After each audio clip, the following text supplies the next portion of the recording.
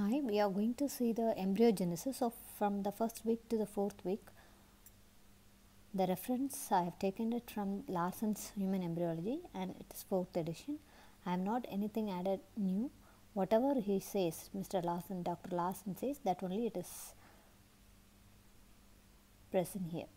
First, we'll see from the ovulation what happens. Such an interesting story, the embryogenesis of first few weeks.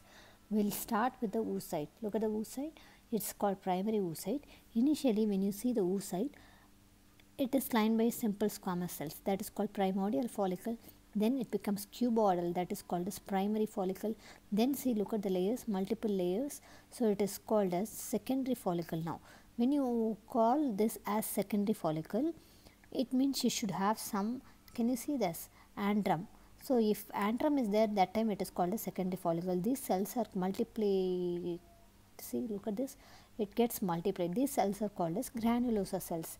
Now what happens, look at this, the fluid is getting increased. So what happens, the antral cavity is becoming bigger in size. So what happens, it pushes the oocyte towards the periphery. Now look at this, the oocyte is coming towards the periphery, pushed towards the periphery, and before the time of ovulation, what happens, the first meiotic division ends and the second meiotic division starts. So first meiotic division ends and you can see the secondary oocyte and the first polar body. You can see the first polar body, and that's all. Now what happens, it's coming here towards the edge and this area becomes necrosed and this area becomes thinned out and this oocyte is ruptured out. You can see that is called ovulation. And ovulation, the sperms, look at the sperm, it is getting entered into that, and this thin lining outside is called the zona pellucida. So the sperm penetrates the zona pellucida.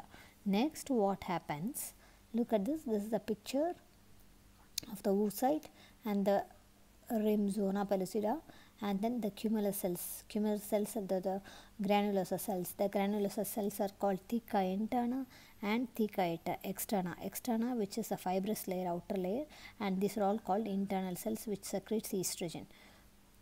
And the next one, you can see the cumulus cells.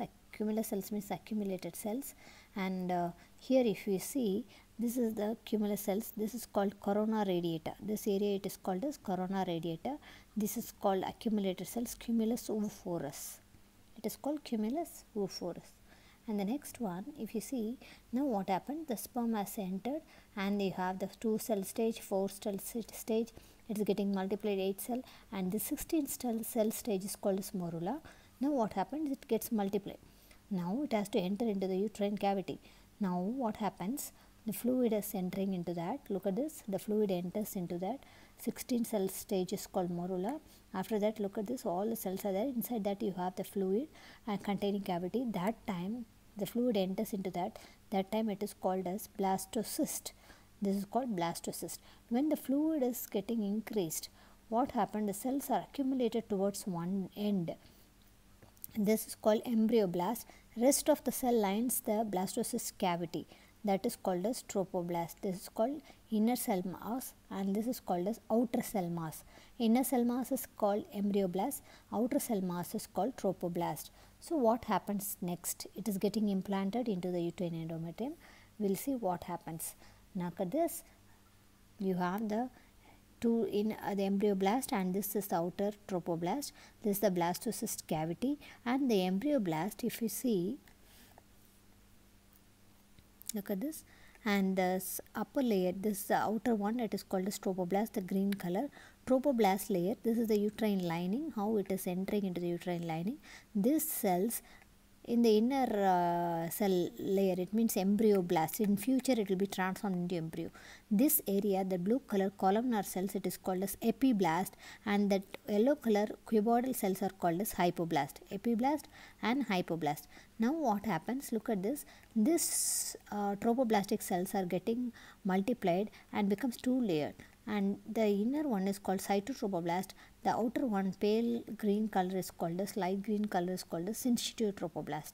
And then what happens, getting implanted in the uterine, it gets multiplied, it is entering into that. So look at this, I told you that the yellow color is called epiblast and the lower one is called as hypoblast. Now what happens, The syncytial trophoblast cells are getting multiplied, and even the cytotropoblastic cells are encroaching into the syncytial trophoblast. It is entering into the uterine endometrium. Look at this. Then small spaces, they get formed into the syncytial trophoblast. These are called lacunae. See, tropoblastic lacunae. What happens? The uterine lining is there, uterine glands and blood vessels are here. The next to this stage, what happens? See, look at this, the uteroplacental circulation is going to occur. So, here in the embryoblast area, you will be having a small cavity that is called as amniotic cavity, and here already it is called as blastocyst. Now what happens? From that yellow color thing, that is from the hypoblast, few cells are migrating and it is lining that is called Hosen's membrane, and this cavity, it's now it is called as primary or primitive yolk sac. Understood? So initially it was a blastocyst and cells are displaced one area. Now here is a cavity formed that is called amniotic cavity in the epiblast area, and here this area is called as primitive yolk sac. And from the hypoblast, from the yellow color, the cells are getting migrated and lines the primitive yolk sac that is called as Hosen's membrane. And next, the surrounding trophoblast is called as cytotrophoblast, and the encroaching one into the uterine endometrium, it is called as syncytial trophoblast. Inside that you will be having the lacunae. Now look at this. Everything, all the lacunae are entered, and the uterine blood vessels are getting opened into the lacuna, and uteroplacental circulation occurs. And then next what happens? Look at this area. Immediately what happens? From the hypoblastic area, few cells are migrating and it forms a new layer between the primitive yolk sac and the outer trophoblast, cytotrophoblast. Okay, between these two, new formation that was called as extraembryonic mesoderm. Extraembryonic mesoderm. Now see, look at this, full of cement-like substance, that is mesoderm, and suddenly inside the mesoderm also there is a cavity formation. Okay, already this is called primitive yolk sac. Now the new cavity is formed, that is called as chorionic cavity. This cavity is becoming enlarged, and it surrounds the entire area, except this is called embryonic disc, except the area where the embryonic disc is attached to the uterine wall. That is the area called connecting stalk. Rest other areas are covered by the chorionic cavity. So what happens? Entire area is covered by the chorionic cavity, and only the thin membrane will be left out. Only this area where this is called embryonic disc. Embryonic disc is attached to the uterine endometrium. That is the area. That extra embryonic mesoderm is called as connecting stalk because it connects. So it is called as connecting stalk. Next, what happens? Look at this. Something is called as primer. This is the yolk sac cavity. The wall of the yolk sac cavity only you will be having the primordial germ cells. The germ cells are very important for the urogenital system. From here, some germ cells are migrating. This is MCQ. Primordial germ cells are present in the wall of the yolk sac. From here only the cells are getting migrated, and it will be transformed into male and female gonad in the mesonephric and paramesonephric genital ridge. Look at this. This we'll see in the genital system. And then next, look at this. The chorionic cavity is connected. It surrounds the entire thing. Now again, from the hypoblast, cells are migrating down and they form a new cavity that is called secondary yolk sac or definitive yolk sac. So what happens to this primary yolk sac? It is getting degenerated. Look at this. It is getting degenerated. So this is called as definitive yolk sac. It is the definite one. And look at this chorionic cavity, how big it is. Only in one area only you have the connecting stalk. Rest all the extra embryonic mesoderm is getting degenerated. See, look at this. This area only, one area only, extra embryonic mesoderm is holding the disc, and it is connected to the uterine endometrium. So this is the area called connectors. Other areas fully it is tethered, and only a rim of the extra embryonic mesoderm is here. So see, look at the lacunae, and it is the blood is mixing up. It is called uteroplacental circulation exists. Now this area, the villi is encroaching. So what is called primary villi? See, syncytial cytotrophoblast, this is the uterine lining, extra embryonic mesoderm, and cytotrophoblast and syncytial trophoblast, this is the uterine endometrium, this is the lining. Okay, now second, what happens? Again the same layers. This is primary villus. Primary villus means cytotrophoblast will be there, syncytial trophoblast will be there, and uterine endometrium will be there. Here what is the extra thing? See, look at this. In this villi, extra embryonic mesoderm is also entering. Here it is not entering. Only the cytotrophoblast and syncytotrophoblast and uterine endometrium is there. But here secondary villi, this is the MCQ. Primary villi you will be having only two. Secondary villi you will be having cytotrophoblast, syncytotrophoblast along with the mesoderm. See, it is coming inside. Third, tertiary villi means even the blood vessels are going inside. Okay, that definitely blood vessels, chorionic arteries and veins, they are present. That's why that is called as tertiary villi. This will be asked, what is primary villi, what is secondary villi, and what's the content of tertiary villi. So content of tertiary villi, what will you say? Syncytotrophoblast, cytotrophoblast along with the mesoderm with the blood vessels, chorionic vessels. Then what happens? Look at this. This is a connecting stalk, and where the embryonic disc is attached to the uterine endometrium. Now what happens? This layer, I said it is epiblast, and this layer is called hypoblast. And what happens now? The epiblast region, there is a formation of a groove that is called primitive groove or streak. Both the sides, all the cells from the epiblast, they accumulate here and they get into that groove. Can you see this? This is accumulation of cells in the cranial end. This is the cranial end and this is the caudal end. In the cranial end, the accumulation of cells, they form the primitive node, and in the center you will be having a pit called primitive pit. And the cells from the epiblast, they enter into this groove and they go down and forms a new layer that is called as mesoderm. Okay, look at this. And in the this towards the cranial end, if you see, this is the primitive node, and below that, can you see some flattened area that is called as future oropharyngeal membrane. This means future oral cavity. The caudal region also, it is somewhat flattened region. Here we will not be having anything in three layers. Here this is the one which shows the formation of three layers. Initially we were talking about only two layers. It is called bilaminar germ. Bilaminar means two layers. Hereafter we are going to see trilaminar, how it is becoming trilaminar or three-layered germ disc.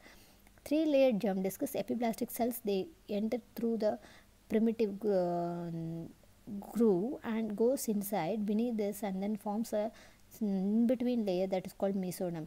When it forms a new layer, that outer one is called as, look at this. From here the cells are entering. Can you see the cells are entering and they form a new layer.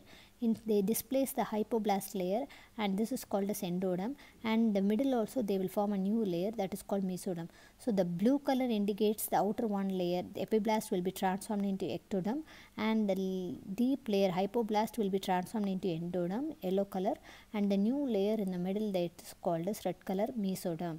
So this is called trilaminar. Three means trilaminar germ disc formation, otherwise called as gastrulation. So when you write the short note about gastrulation, you have to write initially the primitive streak, second primitive node, third primitive pit, and through the primitive streak or groove, the epiblast cells enter and they displace the hypoblast and they form the new layer endoderm. After that they enter into the middle and then they form a new layer mesoderm, and the outer epiblast layer will be transformed into ectoderm. So these are the layers. In real embryo it will be like that only. And then what happens? The now trilaminar germ disc has been formed. Now what is the role of the primitive pit and node? Through the primitive pit, the cells again they enter towards cranially. It goes towards cranial means towards the head end it goes. Already there is a flattened area, already I said oropharyngeal membrane. It will not go beyond that. Again the mesoderm. The mesoderm stops up to this only. Beyond that there is a new formation that is called as notochord formation. There is a process formation. So epiblastic cells, they dip into the primitive pit and they go cranially up to the oropharyngeal membrane and they form a new process called notochordal process. What is that notochordal process? They send signal to the above lying ectoderm and forms a neural tube and CNS, central nervous system. So the notochord forms an axis and it sends signals to the ectoderm for the formation of the CNS, central nervous system. Look at this notochordal process. You can see beneath that the notochordal process forms an axis. The surrounding area of the notochordal process only will be transformed into vertebral column and the vertebral muscles, everything. So it sends signal to the ectoderm. See, look at this. The notochord is here and then endoderm is here. Above that you will be having the ectoderm. Now what happens, this notochord, it sends signals, and then that upper part you will be having the fold formation. I will show you. The notochord will be disappearing, okay, completely. Only the remnant of the notochord you could see in the nucleus pulposus. Nucleus pulposus is present in the intervertebral disc. It will be asked in MCQ. Notochord is completely disappearing. Only the remnant of the notochord you can see it in the nucleus pulposus of the intervertebral disc. So if you see the intervertebral disc, you will be having one inner layer and outer layer, full fibrous layer, that is called annular fibrosis. The center jelly like substance will be there, that is called as nucleus pulposus. That is the remnant of the notochord. So look at this. This nice picture explains you. Okay, this is the groove. Okay, and inside that you will be having the notochordal process. Both the sides and ectoderm, it forms a fold that is called as neural fold. Look at the neural fold. This is the neural plate, and then this is the fold. This fold has to be fused, then only your spinal cord and the brain, everything will be formed. This is the groove, primitive groove. Can you see this? Primitive groove, primitive streak. Okay, cranial to that. From here only cells are entering down and they form the notochord. Notochord sends signal in the ectoderm, and the ectoderm will be transformed into the part or just above the notochord will be transformed into the central nervous system. So this is called neural tube, and both the sides you will be having the skin. Can you see that? Beyond this, you can see the area. You have the ectodermal derivatives are skin, hair, nail, everything. So you can see the skin. Okay, next you can see look at the fold. This is the fold. Can you see this? Neural ectoderm, and this is the endoderm, and you can see the neural tube here. Nicely the neural tube is formed. The folds, two ends of the folds, they join together and forms the neural tube. These two ends they join together, and this is a section, they form the fold. Can you see this separated out? And this is called as neural tube. So here you nicely the neural tube is closed, and both the sides of the neural tube you have the mesoderm. The mesoderm will be differentiated into somites. From these somites only you will be having the muscles and vertebrae, everything is being formed. This mesoderm just adjacent to the neural tube is called paraxial mesoderm. That will be differentiated into somites, that will be differentiated into vertebral body and the muscles around the vertebral column. Next to that it is called intermediate mesoderm, that will be transformed into urogenital system, and next lateral plate mesoderm will be transformed into blood vessels, all the cavities, everything, heart, everything is developed from the lateral plate mesoderm, right? So this is the skin, ectoderm. So ectoderm we have separated, I mean we have taken out the ectoderm, and you can see this is the mesoderm. Beneath that only you will be having the endoderm. Nicely seen. This is a real picture, okay, real embryonic picture. So you can see the neural tube in the middle, and here is a formation of the all the layers. Okay, this is the amniotic cavity, this is the primitive yolk sac, and here is the notochord. This is the paraxial mesoderm, intermediate mesoderm, and the lateral plate mesoderm. See, look at the lateral plate mesoderm. It surrounds the yolk sac cavity, and then upper part it surrounds the amniotic cavity. So this area it is called as splanchnic mesoderm, and this area it is called somatic mesoderm. Somatic means body wall. Splanchnic means all body viscera. Viscera means all the organs. So here you can call somatic mesoderm and splanchnic mesoderm. So the lateral plate mesoderm only it is differentiated into two parts. Look at this. And next layer, look at this picture. What happens? See, nothing is formed. Both the lower limbs are fused. What could be the reason? The gastrulation I said, no, trilaminar germ disc. That area, mesoderm is not well developed and not distributed properly in the lower areas. That's why your lower limbs are not well developed. See, look at this. This picture is called sphenomelia. Okay, look at this. Very pretty, no? The child looks very pretty, but look at the fate because of the gastrulation defect. Okay, next is look at the neural folds. The neural folds, they should fuse properly. If they don't fuse properly at the cranial end, what will have happened? The cranial cavity will not be closed, that is called anencephaly, and caudal end, if it is not closed, that will lead to so many spinal cord abnormalities, that is spina bifida occulta. It means that only everything will be closed. I will show you the picture. Vater association, what is that vater association? All the anomalies will be there, and tracheoesophageal fistula, respiratory difficulty, all this imperforate anus, everything will be associated with this gastrulation. And this is acrococcygeal teratoma. Why it occurs? The primitive streak bisonu, the primitive streak should disappear completely. If it doesn't disappear, the streak should disappear completely. If it doesn't disappear, the caudal end accumulation of cells leads to this abnormality, acrococcygeal teratoma. And then the neural tube development, already I explained. See, in the neural folds in the ectoderm, see, look at the fold is getting depressed, and they form a nice groove.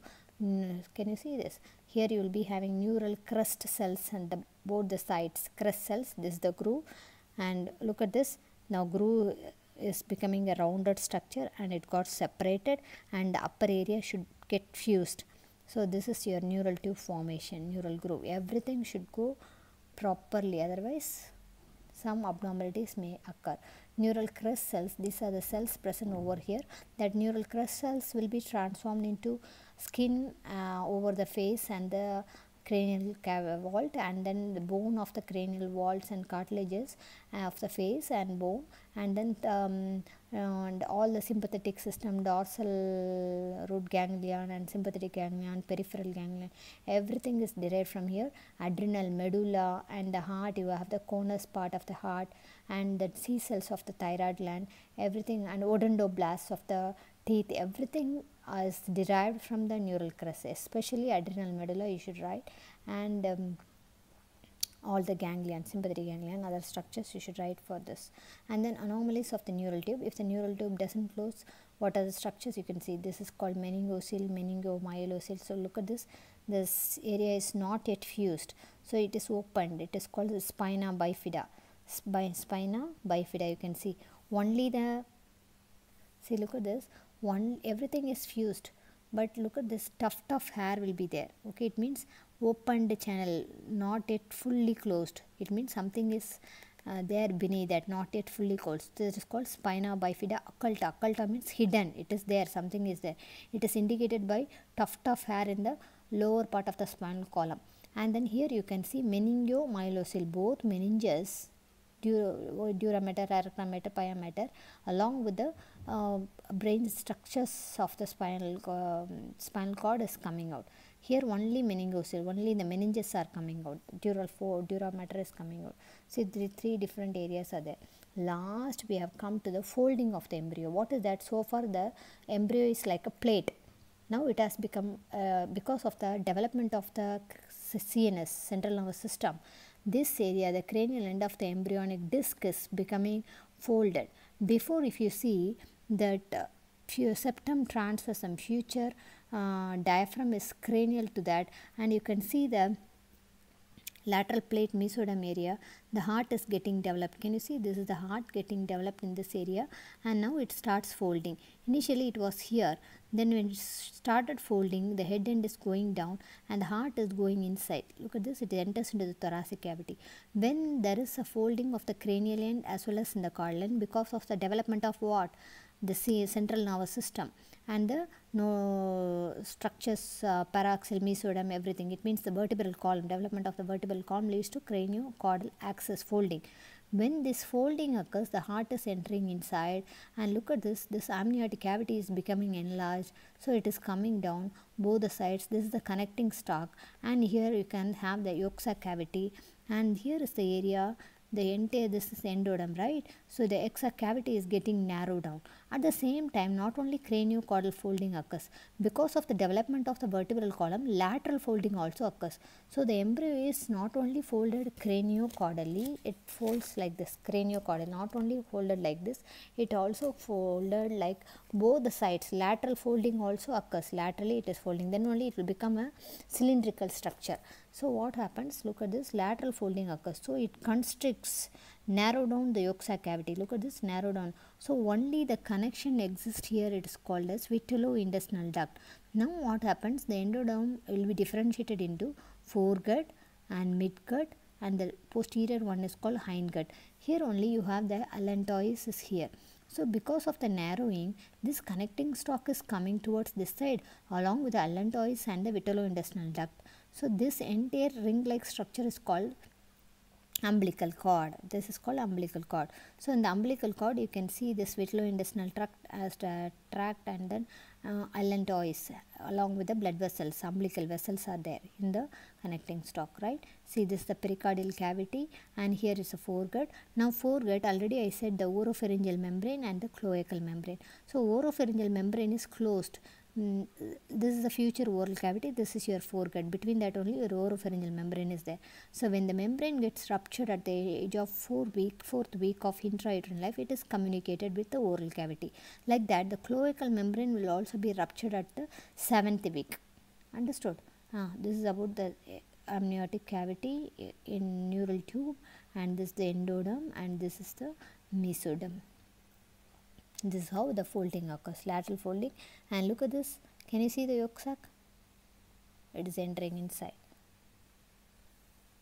So that's all about the folding. So in the lateral folding is an interesting thing happening at the 4th week. Last, we have reached the 4th week. So far everything goes fine. If the folding is not proper, what would have happened? See, all the cavities, you have the mesoderm covering this area, and mesoderm covering the amniotic cavity. It is called somatic mesoderm, and this is called splanchnic mesoderm. So all of them, they form a new cavities. See, look at this, intraembryonic coelom. So here there is a formation of coelom, means again cavity, intraembryon, inside the embryo. Because of the folding you have a cavity. So all of them, they form a new cavities, new body wall, cylindrical body wall. If there is any abnormality, that is called as pentology of Cantrell. So what are the things happens, because the abdominal wall is not yet formed, and then sternum is not yet formed, diaphragmatic hernia occurs. So these are the structures they form, okay. So incomplete fusion of the anterior abdominal wall because of the folding. So if the folding gets completed, then only the endoderm, everything will be coming anteriorly, then only the endoderm will come and close the anterior abdominal wall. So if this not happened, the anterior abdominal wall defect will be there. Inside that diaphragm, if it is not fused properly, and then hernia occurs. And then sternum, if it is not fused, you will be having cleft sternum, and then inside that also you will be having cardiac abnormalities. So everything contributes to the pentology of Cantrell. So this one, the part 1, embryogenesis of 1st week to 4th week. Thank you.